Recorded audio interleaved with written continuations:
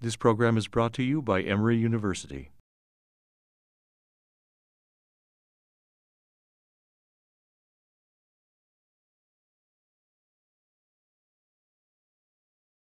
Our next speaker is here. His name is Dr. Thomas Price, and he works here at Emory, and I'm going to read this here. Chief of Medicine for the Wesley Woods Geriatric Hospital. He's also the director of the Emory University Center for Health and Aging's Elder Abuse Task Force. I wanted to make sure that I read that correctly, but more importantly, I know Dr. Price for being a very, very dedicated advocate, helping us in DeKalb County with our multi-departmental task force, actually coming to meetings in the DA's office every month to sit there and talk about what are the physical issues in some of these exploitation cases, dedicating so much time to this issue, and that dedication is something we really appreciate. I know that he's going to have a lot to say to give us some of a background of the physical issues that some of our elder exploitation victims that they suffer from, and what is behind those physical issues. So I'd like to invite Dr. Tom Price to the podium. What I want to talk to you all today at this point is talk to you about what is it about aging that causes people to be more likely to become a victim. And we see this with children, and we kind of innately understand with children, well, they're young, they're naive, they trust adults implicitly, and they're extremely vulnerable because of that manipulation of trust. Well, the same issue happens with the elderly, and we've just discussed about financial exploitation, how someone in a position of trust can, through malicious intent, basically ruin an older person's ability to not only have money, but be able to use that money for health needs and needs for care and function. First, we'll start with what is the normal aging process? And this is a question a lot of people have. Now, we've seen in the last 50 years a massive increase in life expectancy. Now, the top number, the 90-year-olds, are people who reach the age of 85. There hasn't been much change in the last 20 years. If you live to 85, the best medical technology can do is get you maybe to 91, 92 on average.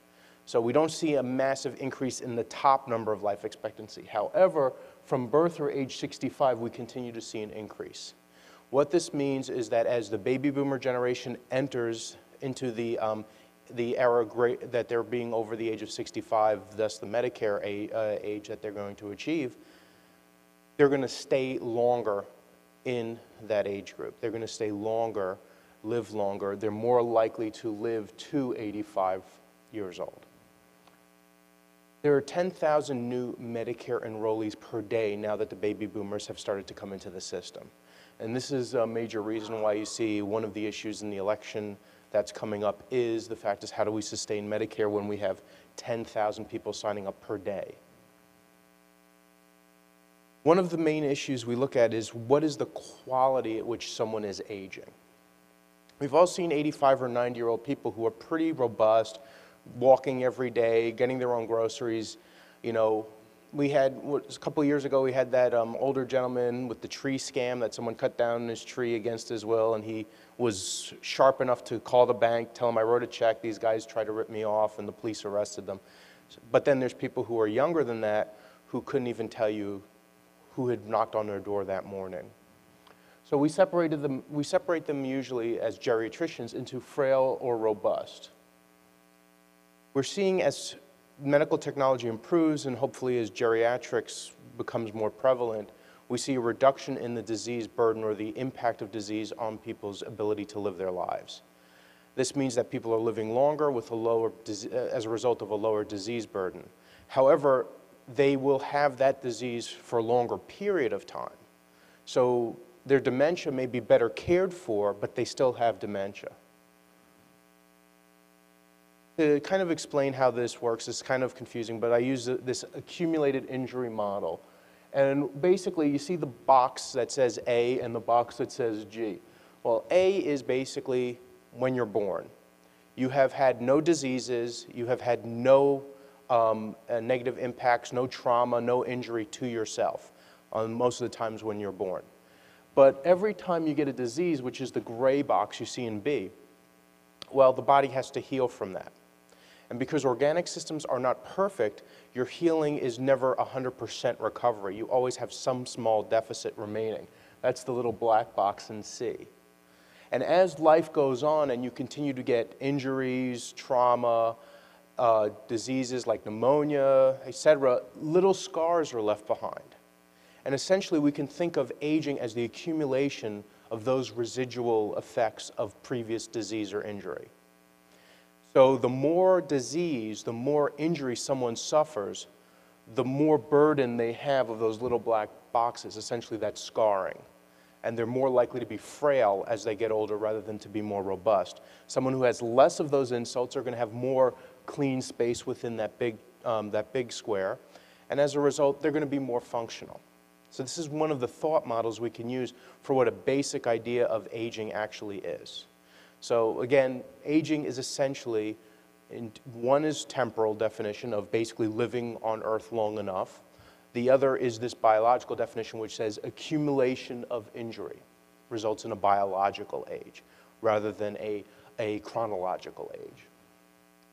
So then people ask me, what is normal aging? Because most of the people that come to my clinic, the family members are bringing them in saying, mom's getting forgetful, or mom's doing this, or mom's doing that. Is this normal or is this not? So some things are normal with aging. There's a change in taste perception. There's a decreased ability to sense thirst. There's a decreased ability to upregulate the heart rate and challenge to a stress. But there are things that are not normal aging, that people often attribute to normal aging. Senility, we used to call it, but that could actually be dementia. Urinary incontinence, losing the ability to control one's bladder, is not an inevitable consequence of aging. It is an actual disease process. It can be fixed. And people come to me and they say, well, I'm getting old, I'm going to leak. And I'm like, no, you're not going to leak necessarily. You have a condition, we treat it. It's not something you have to accept as part of aging. Cataracts. People accumulate cataracts when they're older, but they don't have to live with it. We can fix them. So getting people to understand that there's some things that have a higher probability of occurring as you get older, but aren't necessarily part of a normal aging process. So some people ask me, what is geriatrics then? Because that's what we're talking about here is geriatric science. Well, there's two types of sciences in aging. One is gerontology. This is the social science of aging. So I'm a gerontologist when I'm looking at the epidemiology of a disease or a condition, when I'm looking at the social interaction of an environment to a patient. But I'm a geriatrician when I'm treating a patient with medication or doing diagnostic workup, et cetera. That is the field of medicine that is devoted. So one is a social science, one is a medical science. And a lot of people trained at Emory, for example, are both trained in gerontology and geriatrics. The ability to understand the social impact of people as they age, as well as the medical, biological impact of aging. The biggest condition that we deal with when we talk about financial exploitation or risk factors involving physical abuse or neglect is cognitive impairment. The two major types are dementia and depression. And people say, well, does depression really affect cognition? And my answer to them is yes. In fact, a lot of people come to me presenting with a complaint of memory loss, turn out that they have depression and not dementia. And the treatment of their depression results in an improvement of their cognitive function. Depression can also be a prodrome or a beginning part of a full-blown dementia process, or it can be the result of a dementia process occurring. Some people start to realize they're losing their memory, they're losing their ability to function, and as a result develop a reactive depression.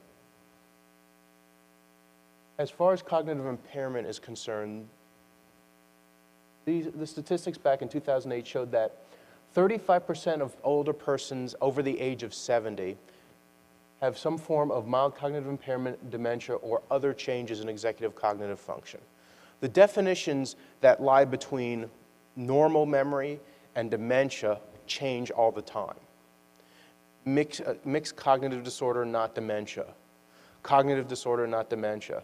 Mild cognitive impairment.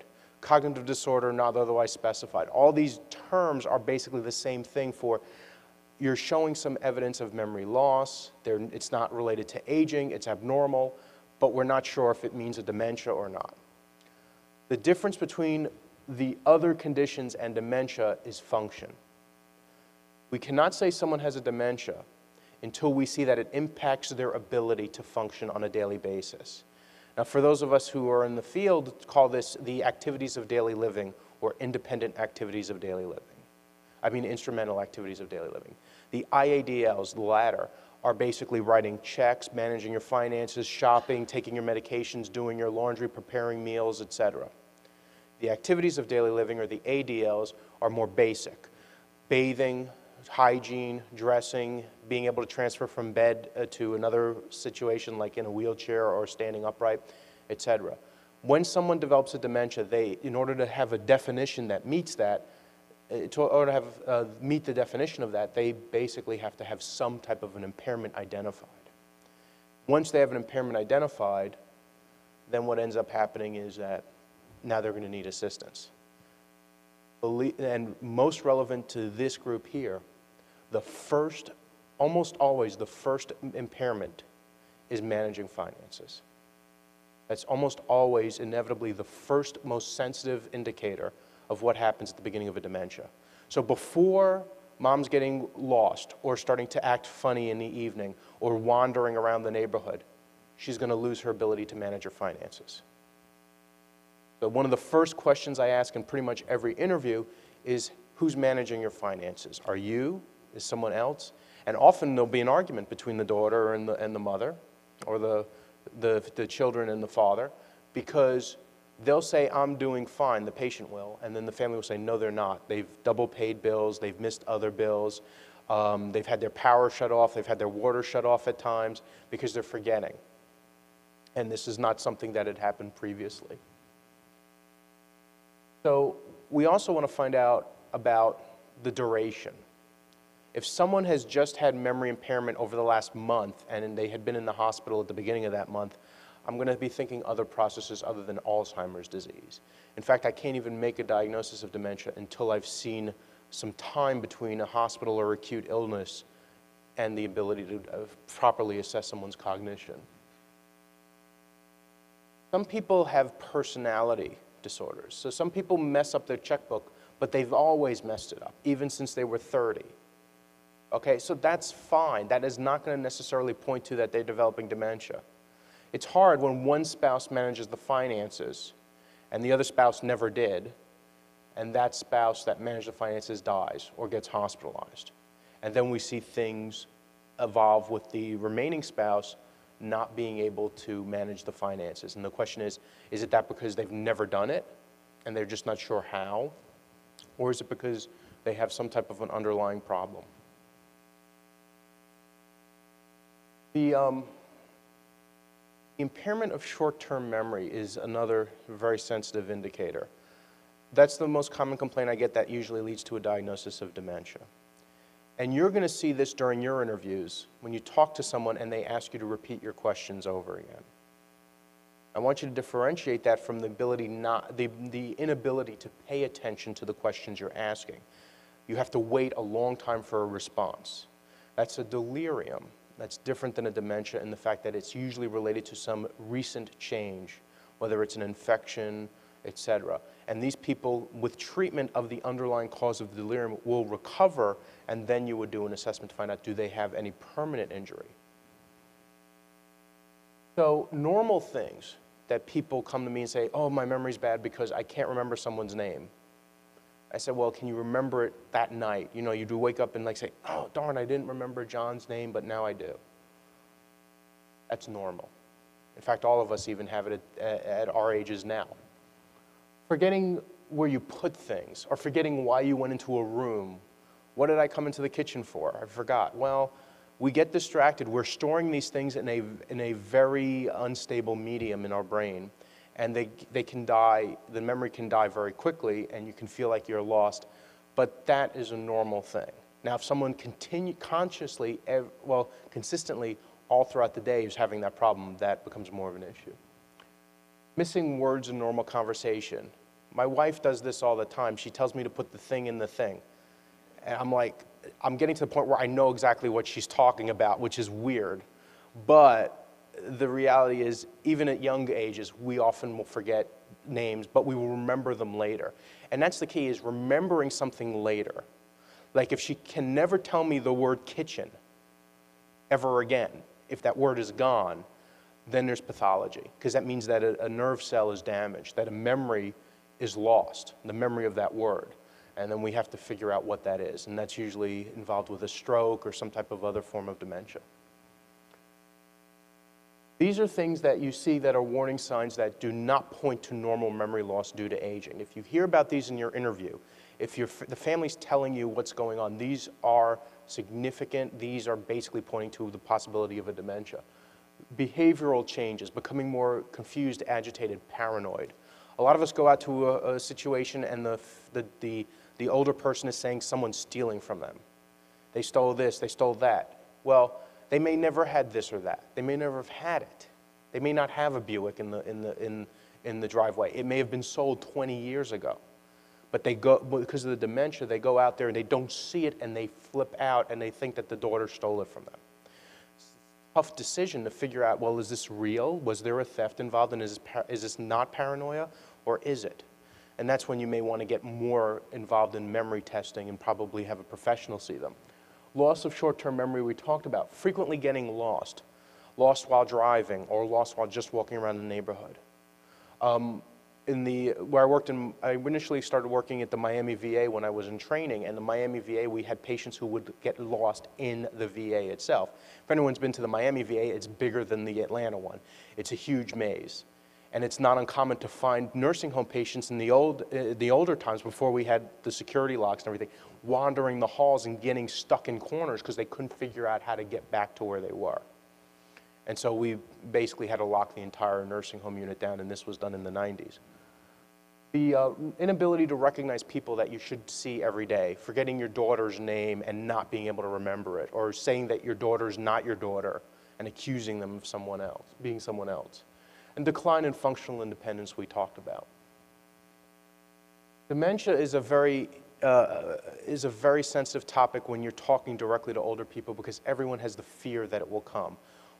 Everyone is afraid of dementia for the primary reason that dementias are often untreatable. We do not have medical technology to cure Alzheimer's disease at this time. And so people will be told that essentially it's like it was 10 years ago with cancer. If you have cancer, you basically started writing your last will and testament at that point. You were done. But these days, people live decades with cancer. Types of dementia, there is more than Alzheimer's disease, and this surprises some people. But we also have types of vascular dementia. There's either focused dementia, which we call multi-infarct, or there's the more global ischemic vascular dementia. We have Lewy body dementia, which looks like Parkinson's disease and is more likely to cause paranoia and hallucinations. Frontotemporal dementias, which cause severe behavioral changes, may cause violent actions, striking out at family members. Alzheimer's disease, mostly an amnestic disorder, loss of memory that worsens over time. And then we have, of course, the mild cognitive impairment, which is in that gray zone of possibly being an early Alzheimer's disease or just being a condition in itself. Talked about some of these symptoms before. The diagnosis of dementia is done in a number of ways. Most commonly, it's a clinical diagnosis. It means a physician needs to document and diagnose it. So you can't label someone with dementia unless there actually has been some type of a medical professional evaluating them and determining that. Now, this doesn't just include physicians. This also can include PhDs in psychology. And often I will make a diagnosis in conjunction with a psychologist's evaluation called a neuropsych assessment. And a neuropsychiatric assessment can take 2 hours or longer, involves a number of puzzles, tests for drawing trails, tracing mazes, being able to recognize faces, naming objects in a series, doing calculation, etc. It takes about 2 hours plus to do a full assessment. Then that comes back to me, shows the pattern of memory problems, and I can figure out which of the diagnoses of dementia it most likely fits with. Neuroimaging is becoming more pervasive. It is extremely expensive and limited to certain areas. So like at Emory, we do Parkinson's disease imaging. We are testing on a research basis imaging for Alzheimer's disease, but it's not available clinically. Genetic markers at well, we only use those usually in cases where we have a strong family inheritance pattern and we may want to screen the rest of the family. It's kind of controversial. We have this test, but a lot of people have said because we don't have a cure, giving people the information that they have a genetic predisposition to Alzheimer's disease is basically patting them on the back and saying, well, but there will be nothing we can do for you right now. So a lot of people have been kind of resistant to pervasively using genetic testing. In the 19th century, the diagnosis was done visually. So these are actually medical, this is actually from a medical textbook from the National Library of Medicine. They actually show these were paintings that were done so physicians could recognize what patients with dementia look like. And I saw a man with a ski cap on the other day in my clinic. But this is what I would call ageist profiling, if you will, by looking at the physical characteristics. So we've come a long way since then. The most sensitive test I use for just a basic idea is something going on, and you can all do this yourself, is ask them to draw a clock. Ask them to draw all 12 numbers on the clock, and ask them to draw the hands at usually a time. 10 minutes after 10 is usually the common one. This one is 10 minutes after 11 for this series. The normal one you see on the left. And you see all numbers are correct. The 12, the 3, the 6, and 9 are at the four directions, the north, south, east, and west. And you see the hands are correctly drawn, and even better is that the hour hand is small and the minute hand is long. That's perfect. Early Alzheimer's disease, notice where the 6 is, and notice where the 3 and the 9 are. They're not at the cardinal points. They're kind of skewed. And you'll see as the Alzheimer's disease goes on, you see that skewing continues. Well, eventually, you see no relation of the numbers at all. So those numbers aren't even in sequence. They're actually done the opposite way. Notice the hands drop off when you get to moderate disease. They can't follow that second part of the command. Draw a clock with all 12 numbers and the hands at 10 minutes after 10 or 11. 3 steps. They fail the 3rd step. We also do that with a paper folding exercise. Take this paper from my hand, fold it once, and then fold it a 2nd time. And they usually fold it once, fold it twice, fold it 3 times, fold it 4 times, fold it 5 times, and they don't stop until they can't fold it anymore. The failure to recognize the terminal command. So you can do this with people. It takes about maybe 4 minutes to do if you're really patient. The average for me is 30 seconds. I tie this into asking them to remember 3 words, giving them a 5-minute span where I ask them to do the clock draw test, and then after they've done that, it has acted as a distractor. Then I ask them, okay, what were those 3 words I told you? Those 2 tests together are actually scientifically validated as a test called the mini-cog, or a miniaturized cognitive assessment. And it actually has anywhere from 70 to 80% specificity to dementia. Mild cognitive impairment and financial exploitation. So we talked earlier about financial exploitation. When people have even the mild cognitive impairment phase of memory impairment, they still are 4 times more likely to make financial decision errors or any decision error. We also see damage to the prefrontal cortex, especially in Alzheimer's disease, multi-infarct dementia, ischemic vascular dementia, and even frontotemporal. We see one of the earlier signs being inhibition of the loss of inhibition of risk-taking. My grandmother would never gamble, and all of a sudden she starts to gamble. She's buying lottery tickets 5 or 6 times a day. Why is she buying lottery tickets 5 or 6 times a day? She never did this before. You know, that's a basic example. But what we see more is change in the investment strategy. Financially, they may have been pretty much conservative by putting money in only in CDs, putting money only in the bank account, and collecting 0.2% or whatever.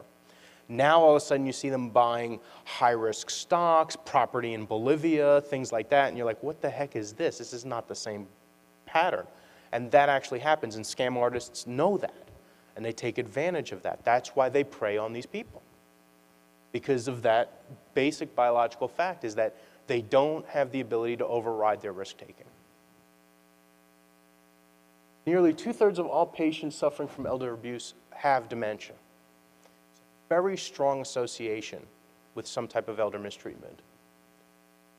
Fortunately, screening modalities for elder abuse, there have been 10 different screening modalities proposed. None of them have sensitivity in demented patients because you have to ask questions. Up until the last 2 years, almost all the research we have in elder mistreatment scientifically is reliant on one tool, surveys. You cannot survey a person with dementia. Why our research that we do at Emory is actually focused on evidence. We actually take court cases and look at court cases of elder mistreatment, because that's more objective data rather than subjectively asking someone if they feel they've been a victim of abuse. This is, you saw Laura Mosqueda in one of the clips earlier. She was the physician in the nice white lab coat that they used who was photogenic. And she actually worked on this at UCI, University of California, Irvine. And this is very similar to basically any type of, this is very similar to the child abuse, physical, psychological, or financial abuse. The prior models used to say, well, maybe we turn caregivers into abusers through constant stress.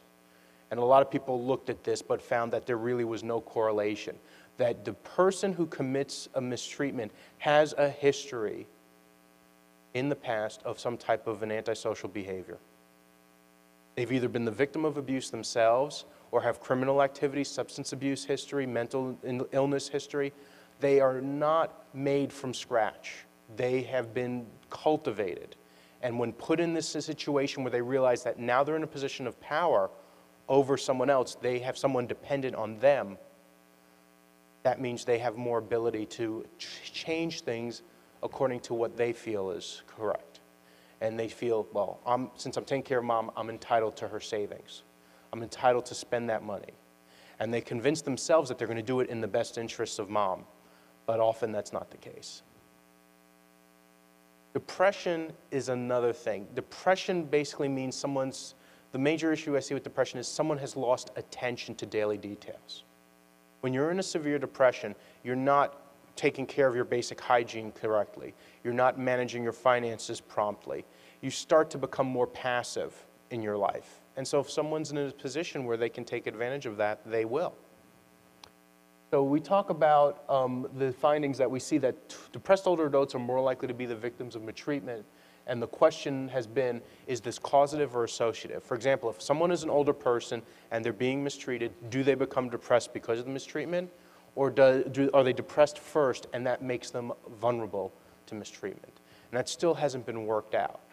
But it's the same thing as the question of dementia and depression. Is depression a pre-existing condition that leads to dementia?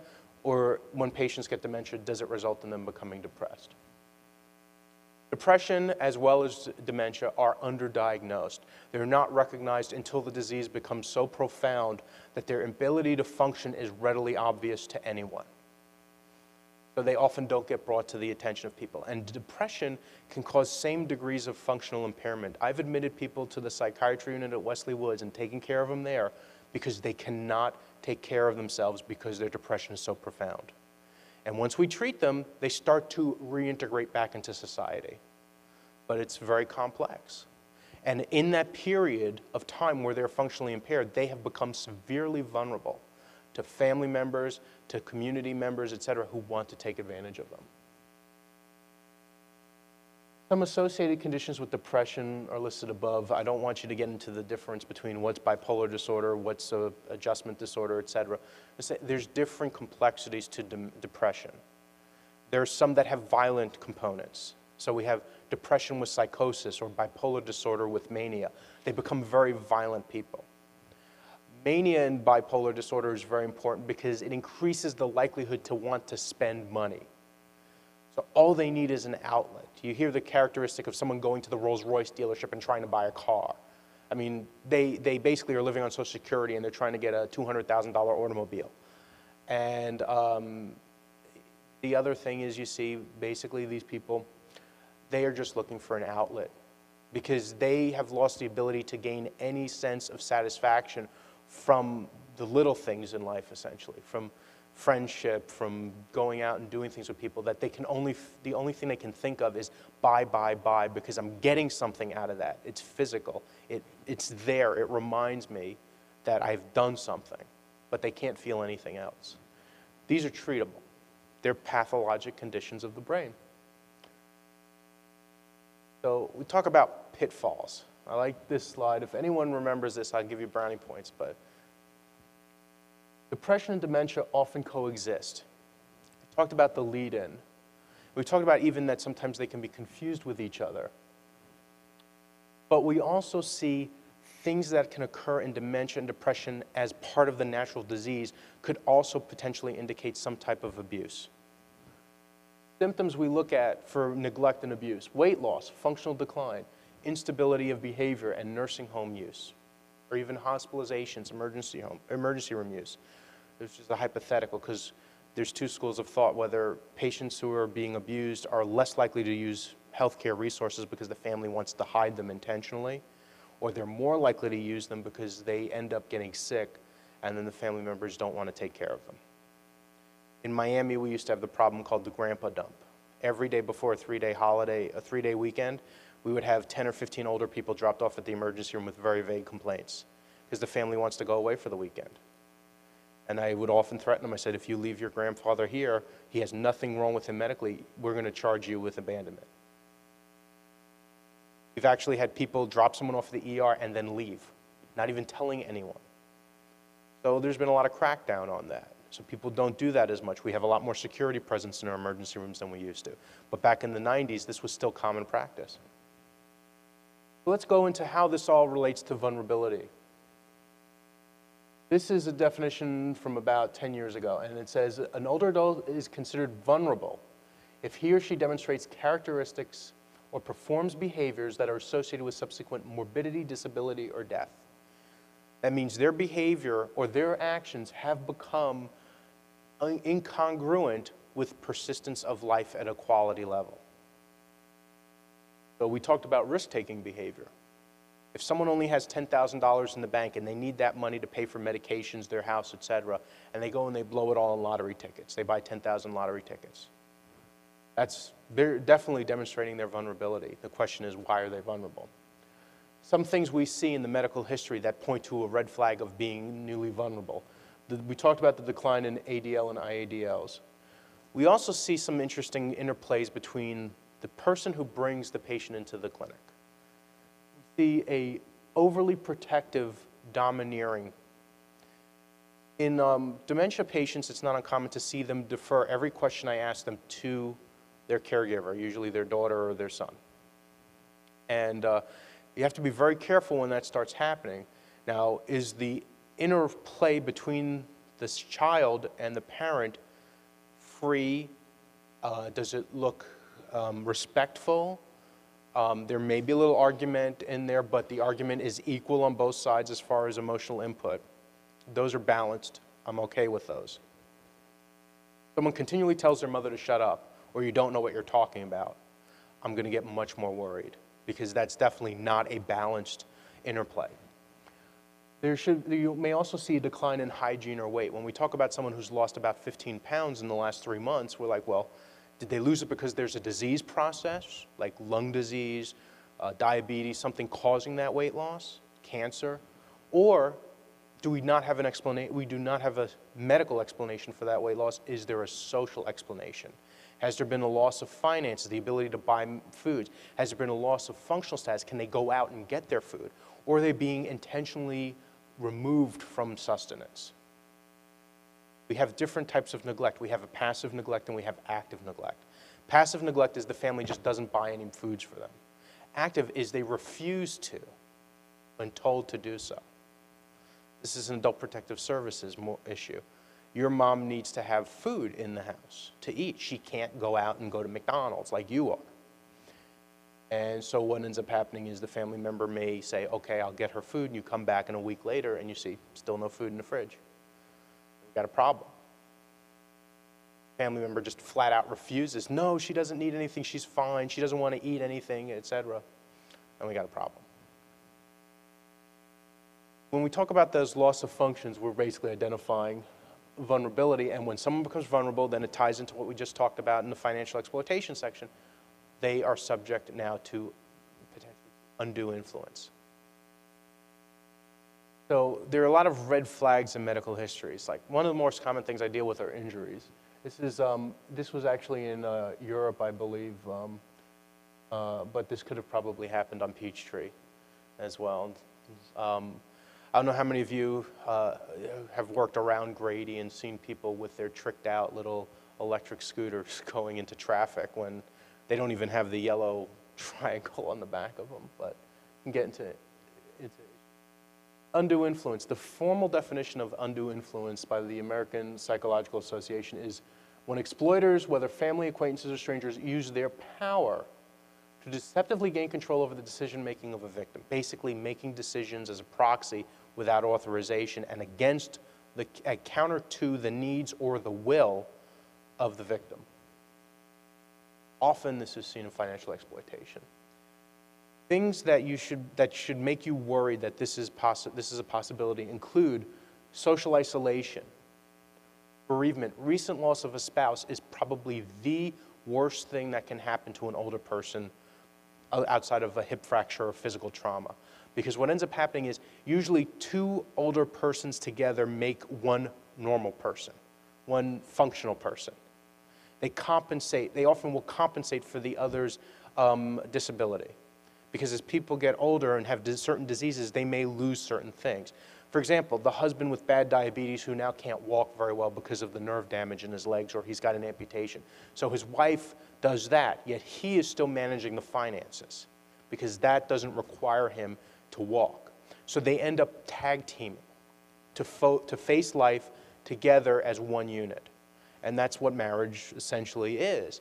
But this is when marriage becomes an adaptive to changes in functional status. When you take away one of those spouses, you're taking away that adaptation for functional loss. And then they become dependent. When they're dependent on someone, they're vulnerable. When they're vulnerable for someone, they're subject to undue influence. The cycle goes back again. Other things I look for that potentially mean this: dependence on another to provide care, financially responsible for an adult child or spouse. A high risk factor is having a child or another relative living in your house who is financially dependent on the older person. Talk about this at Grady, the check issue. They don't want mom going to a nursing home because then they'll lose a Social Security check. Well, if mom can't be taken care of in her home and you're not willing to take care of her correctly, you shouldn't be getting that Social Security check. That's for her benefit, not for your benefit. And let me tell you, the ability of families to develop this mental gymnastics in order to justify why they deserve to have that check are often one of the biggest, well, I think it's a predisposition for people exploiting their parents. They actually convince themselves it's all right for me to do this. But the pathology underlying that, there's definitely some mental illness going on if you actually can twist your mind to really thinking that way. But you can see how easy it is to make that simple leap. To wrap this up, I want to talk to you about what we're actually doing about it from a scientific perspective. And I'm proud of Emory and our team, which is TAME, or Task Force Against the Mistreatment of Elders. These are the people involved. Some of you may recognize some of these names, like Pat King. What we do is we're basically doing something that hasn't been done in elder abuse before, where we're actually looking at court records and the evidence of prosecution that is in the name of victims of mistreatment. All the data before this is essentially limited to people who can respond to survey and therefore people who are not demented. What we're looking at is violent crime that occurs to older persons to find out what the risk factors of violent crime occurring to them are. So basically taking a criminology perspective, which hasn't been used in the medical field. So we're combining the understanding of a medical disease with the understanding of criminology. Phase 1 was completed last year, and phase 2 is in process right now. We basically, with Jeannie Canavan's help, we collected files from both the Solicitor General's office and the District Attorney's office, misdemeanors and felonies. And we basically wanted to see who were the perpetrators, what was their relationship to the victim, what kind of victims, what were the features of the victims, what do they look like, come up with a definition of who are the abused, especially for DeKalb County. The other groundbreaking thing of this study is the fact that all research up to this point has been either in Northern Europe, the Northeastern United States, or the West Coast. There have not been any studies like this in the Southeastern United States. And one thing I found from working on a national level is that the Southeast is a quite different phenomenon than what you're seeing in the Northeast. You're more likely to see social and financial exploitation in the Northeast and more likely to see violent crime in the Southeast. People who study criminology know that, well, duh, that's what we've known, but the medical field has not known this. The scientists that are studying elder abuse have not seen this, and we're trying to bring this information to them. So this is what we found from this is just the Solicitor General's office data. We're going to compound into it the district attorney's felony data, and eventually we'll be able to create a full data set for about 100 cases, which is the largest study of its kind, even though it's only 100. What you see here is that the perpetrator is, these are almost all physical abuse cases at the misdemeanor level. They're just essentially 40 cases that weren't escalated to the felony domestic violence status. They were left at a misdemeanor battery level. Simple. Perpetrators are most likely going to be men, 3 to 1. The victims are roughly equal between the genders, so there can be either men or women. The mean age difference between the perpetrator and the victim is about a quarter of a century. So you see that there's a generational gap. This is just a race breakdown. See the victims, the significance of this I don't think is more reflective of just the crime in general in DeKalb County and not necessarily, when we apply statistics to this, I seriously doubt we're going to see much difference in the context of crime. But the relationship is what I want to bring your attention to. Overwhelmingly, the most common perpetrators of these crimes at this level are children or grandchildren. Almost 2.5 times more likely to be a child or grandchild than a spouse, which is different than most general domestic violence. Usually it's a living partner or a spouse. In this case, we see it's now intergenerational. One case of sibling, that was a weird case, and then some others that we don't have a good understanding of what the relationship was between them. These are not single events. Overwhelmingly, 3/4 of these cases had previous cases also filed, previous calls, previous cars went out. These are repeat crimes, just like any other domestic violence crime. It's been part of the basically saying, well, we've got elder physical abuse here. It should make sense because this is congruent with domestic violence. That almost always you're going to see that this is a repeat. So again, defining elder abuse and fully seating it within domestic violence. Additional risk factors identified. So for all the great efforts that the scientific community has put into it, there really is not that great of a correlation between the risk factors identified in the scientific literature and the risk factors actually identified in the victims. Case resolution. Roughly half of them have some type of a plea entered. And they basically it's usually time served. The average fine is $20. That's because Georgia has very lax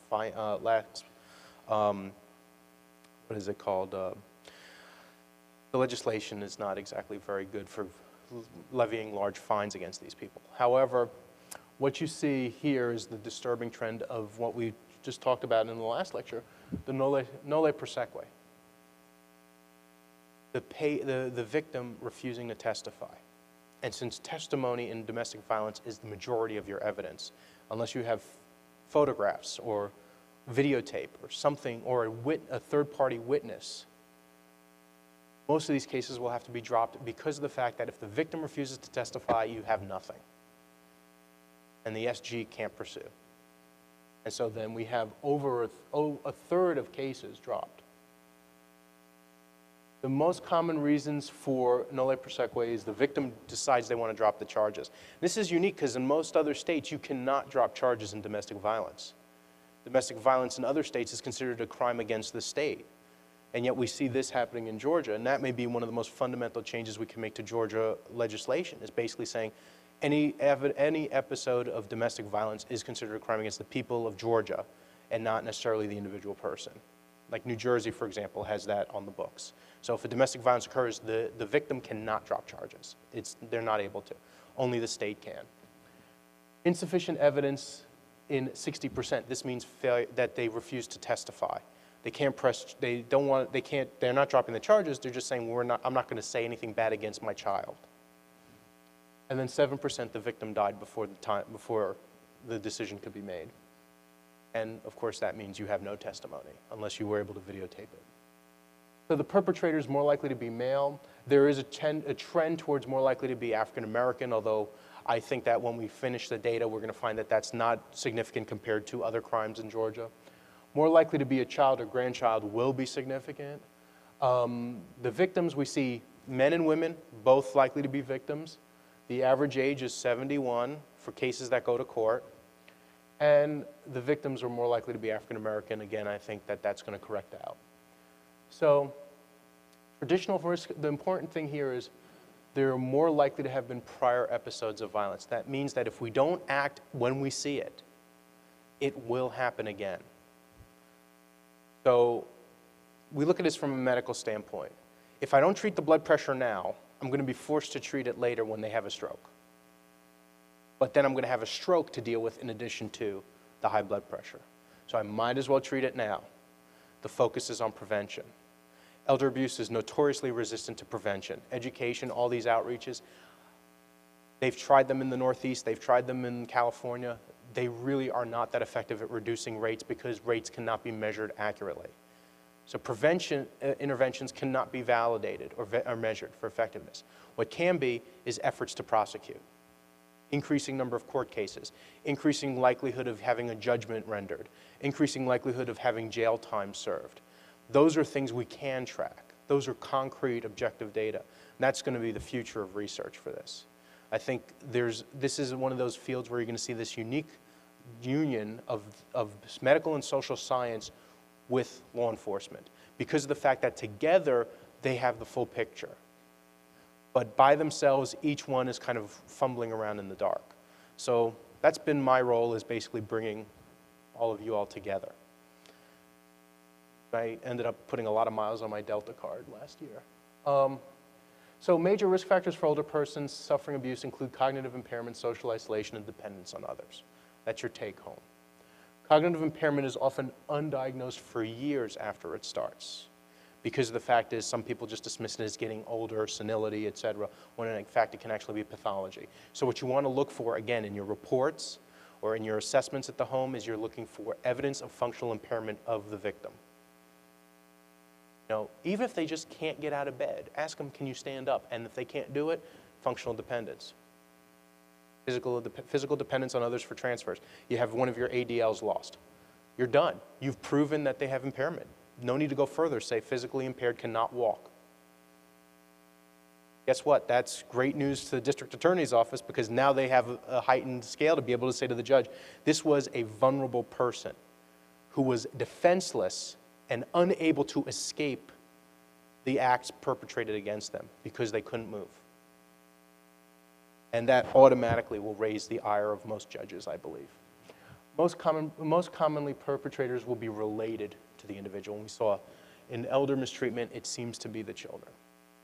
A lot of focus in the last 20 years has been on what makes a child likely to become a perpetrator of abuse. And the Cornell group actually had some good stuff back in the 90s where they actually determined that the majority of perpetrators of violent crimes and domestic violence that are children and the victim is their parent usually have had some previous history of mental illness, whether it's hospitalization for depression, substance abuse, antisocial disorder, a psychopathy such as multiple prison terms or having a jail term. And we're actually, in the broader scope in ours, we're actually looking at prior criminal history. And we're going to try to create those relationships. What makes a perpetrator a perpetrator? What do they look like? And all that you have to do to make the case is fit them to that profile. And if they fit that profile, then you've already started making a strong case. So we got enough time to ask some questions, and we have an intimate enough group that we'd be glad to hear. Jeannie? Yeah. Yeah. Now, first thing is look at your environment, make sure there isn't a clock that they can see. Always, at the VA, it was catching me. When I worked at the VA, there was always a clock in the room. So I'm actually trying to get clocks removed from the room, but then, of course, the patient advocates say, well, then they can't tell how long they're waiting in the room, so, all right. Just draw a circle. Say, this represents the face of a clock. Draw the circle for them. Some people say don't draw the circle, but the scoring, a 4-point scoring, you can draw the circle for them. In fact, the VA St. Louis University mental status exam has the circle already drawn on its form. So the circle you draw for them. They just need to put the numbers right. When they're doing it, watch them. This is my most sensitive indicator if I think something is structurally wrong with the brain. A normal person with fully intact executive function will draw 4 numbers first. You know what they are? What would they be? 12, 3, 6, and 9. If I see those, that's the first thing they do, I know the rest of the test is going to be fine. If they don't do that and they start going 12, 1, 2, 3, 4, I know that there's going to be a problem. That's early, that's going to be early Alzheimer's disease. And it simply is that. Now, I don't make a diagnosis just from that. I'm telling you that that is like, that's like definite suspicion, red flag immediately. And most likely, unless that person can prove their cognition is intact in other ways, they're going to end up with a referral for neuropsych testing. So at your point, you just have to show, is there a suspicion of impairment? If you see that clock drawer doesn't look right, I mean, it doesn't have to look aesthetically pleasing. The numbers are in the right place and the hands are in the right place and it's drawn like an oval or even a square, I'm fine with that.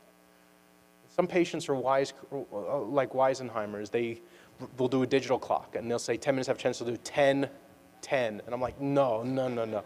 That's why I tell them, draw all 12 numbers and the hands.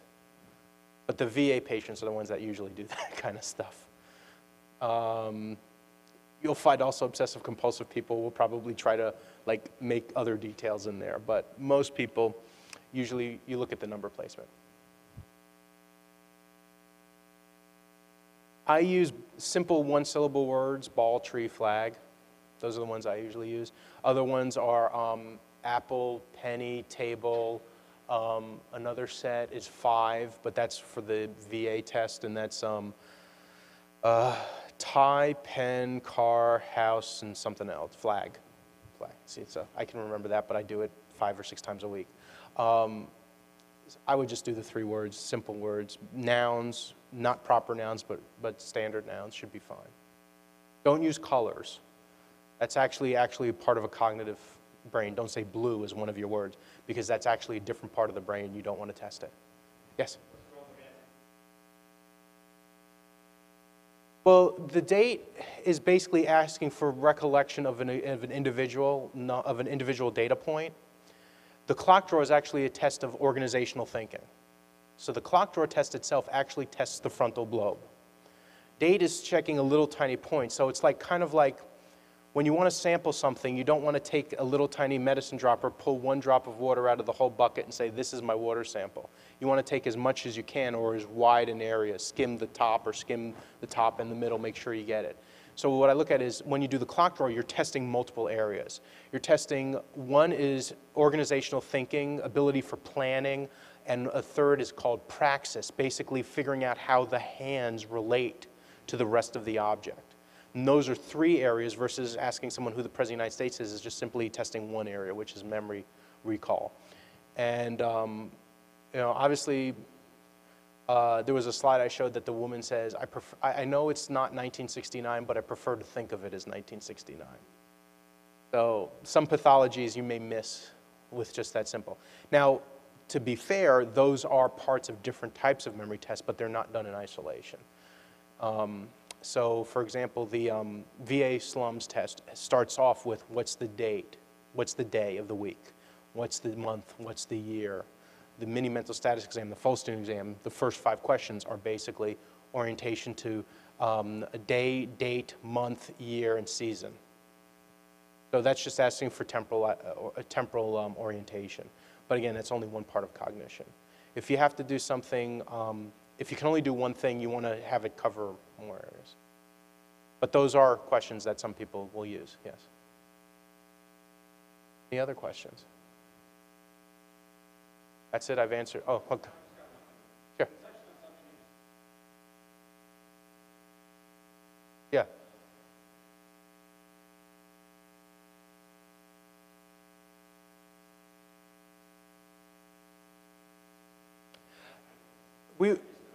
Yeah, because we're only catching what is actually going into court for process, but we aren't looking at repeat cases in the same household.